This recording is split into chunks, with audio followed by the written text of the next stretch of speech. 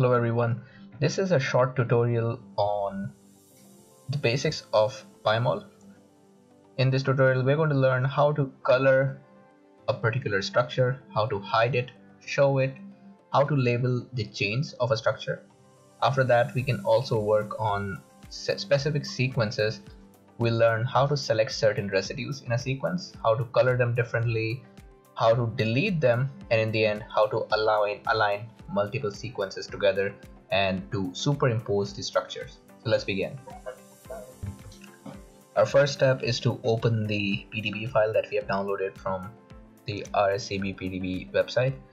You can go to rcsb.org, search a structure. Here I'm going to use the structure for demonstration purpose 6C5X. It's a crystal structure of SOX1 in complex with elongin B and C. This whole structure has 8 chains, which is good for demonstration. You're going to go download files and download PDB format. Then go to Pymol, file, open, navigate to where you have got that structure and open it. So here you've got the structure. The first step, we're going to just play around with basics. Let's see if we can color it differently. Instead of it being in green, we want to color the whole thing in blue. So for that you're going to go to C in the right side. There is this thing called all, which is everything that you have open, and there's this thing just your structure. If you select it, you can either hide or show the structure. For now we'll go to C and let's color it to orange. So this is simple, you can color it, the whole structure using that. Now let's say we want to color it based on the chains. So you go to color by chain and select any of these, and now each chain is separately colored. Next we want to label each of these chains. So L here it stands for labeling, for L chain. So here you can see we got chain E, chain D, A, so there's chain A to G here. Let's say for now I want to change the way this looks. So instead of it being in a cartoon shape, I want it to appear in a different way. We can use sticks, we can use ribbons. The problem is every time you show something, the structure Pymol doesn't delete whatever was there, it just adds on the new kind of graphic. So first you would want to hide everything. Let's say hide the cartoon. This way the cartoon has been removed.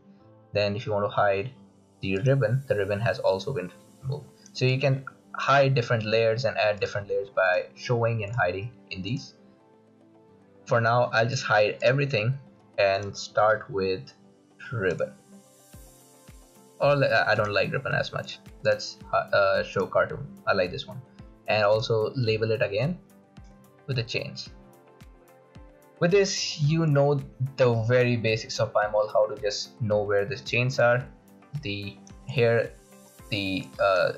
coils are or not, these helices, they are helices, things that are going around and around. These arrow shapes are beta sheets.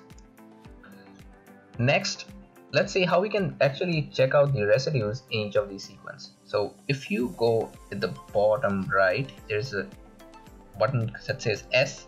You click on it and you are in the sequence mode. When you are in the sequence mode, you can see each chain. So here this chain number A goes from 59th residue to, I think this is 606, 7, 8, 9, 10, 11th, 211th residue. This O could just be a solvent or some ligand that's not useful for us. Then there is chain B, chain C, and each of them are colored with the same way the structure has been colored. So if you change the colors here, if I change everything to yellow, the whole labeling here on the sequence bar will also change. Let's go back to just changing it by chain. Alright, let's say I want to remove the chains that are not from the SOX1 protein. So here it says SOX1 in complex with elongin B and C. Let's say I want to remove elongin B and C. I just want to see elongin, just SOX1 protein. So first we're going to find out which chains have the SOX1 protein. B and E are elongin B, C and F are elongin C, G is a GP130 peptide, DA, chains A and D are the suppressor of cytokine signaling 1 from Xenopus laevis. So I want only these to show, everything else to be hidden. What I'm going to do is, in fact not just hidden, I want to delete everything else. So the simple way, first you can just hide everything and select chain number A. For this one I'll just select chain number A, show as ribbon. So it's only showing chain number A, nothing else. However, what if I just want to delete everything? I don't even want to have them in my structure. In that case, I'll select this B, which I want to delete, right click, remove. This has been removed from this file. Next, also C, remove. Going back just to check, the SOX1 protein is A and D, so I'm not going to remove D. We'll keep D. Going to the next one, E. Let's select this and delete. F, select and delete, remove. And there is this E chain, remaining of the E chain, delete. So now I only have the A and D chain. I will show, go here. Okay, it's not showing, hold on. Oh, because only showing, I'm clicking on the selection, not the SOX1. So let's get rid of this action, delete selection. I don't have anything selected. In SOX1 elongin, I'll go to color by chain. Okay, it's not showing for some reason. Let's try this. Yeah, okay, here it is. Oh, I had everything on hidden, that's why. So now we got two chains with both of them are shown as cartoons. Let's also label them. Here we got two chain A's, two chain D's, and finally we have a structure. Next step, we are going to learn how to align this with another structure. For the next step, I will need another protein that I can align with. For demonstration purpose, I'll take a similar protein. Actually, I'll take the same protein from a different species. So here we got SOX1, suppressor of cytokine signaling 1 from Gallus, which is chain number B. Chain number A is tyrosine protein kinase JAK1. I don't need this. I'll just try to align this with my previous structure. So here I'll go to download files, download the PDB format. When I have it downloaded, go to file, open, and let's open that file. It's going to show me both of these structures, and it gets confusing at times. So let's hide one of these. I can just click on this and it hides everything. So it makes it convenient for me. By the way, this software does very well when you have a three button mouse. One button, the left click, will allow you to rotate the structure. The right click, holding the right click and moving up and down, will allow you to zoom in or out. And holding the middle button, which could be a scroll, it allows you to move the structure. So going back to our SOX1 and JAK1, the second protein that we are looking at, let's delete everything except the protein itself, which is chain number B. So I am going to delete chain number A from this. Select this. Okay, there's more, but I'll just delete it in 2 clicks. Here, let's also delete this. Finally, I just have the chain B from the second protein.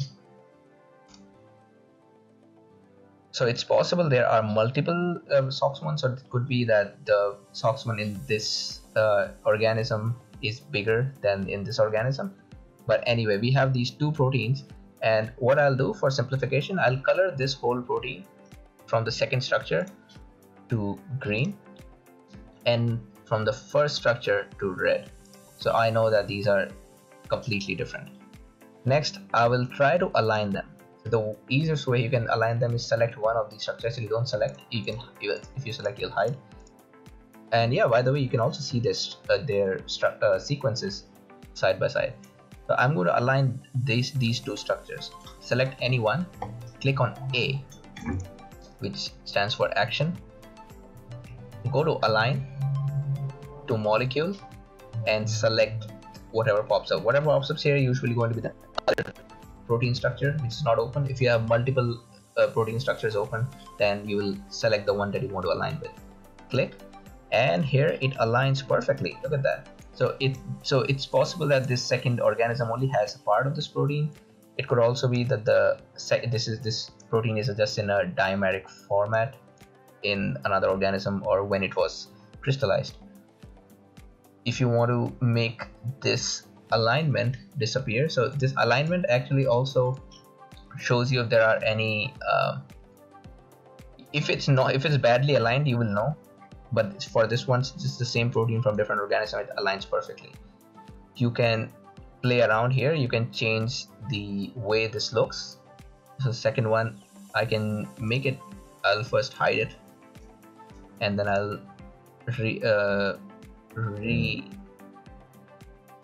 display this as ribbon. And you can do a lot of things here. Here is also sequence alignment. It shows you exactly where the sequences have aligned, and you can do a lot with this. You can see where the protein is having the same orientation as the original protein and where it's differing. It can be a very potent tool depending on what you want to accomplish. And for this tutorial, that'll be it. Thank you for watching. Let me know if you want any more tutorials about Pymol. See you.